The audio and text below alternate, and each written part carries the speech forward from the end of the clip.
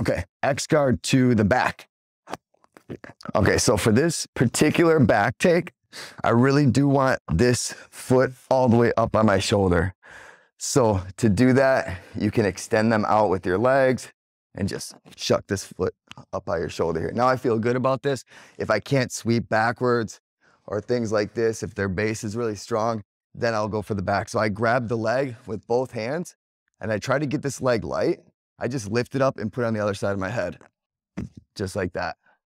Okay, from here, make sure that they don't just disengage. So you have both hands now to control their leg here. Okay, when I'm ready, I want to take this arm and I go behind the leg. So it doesn't have to be like a big motion where they can catch your arm. I keep everything tight and I go behind, just like this.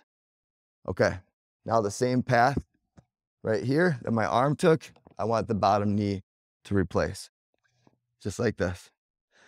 From here, you can grab the belt so that your partner can't get away, square up, and it's hard to kick them forward here. So you're gonna pull them back slightly to get the weight off the feet. And then as soon as that happens, we extend, go to our seatbelt grip, take the back. One more time. This is from the X guard when their foot is way up by your shoulder here. I can't sweep them back, so I'm gonna control the leg with both hands. I'm gonna lift it up, put it on the other side of my head.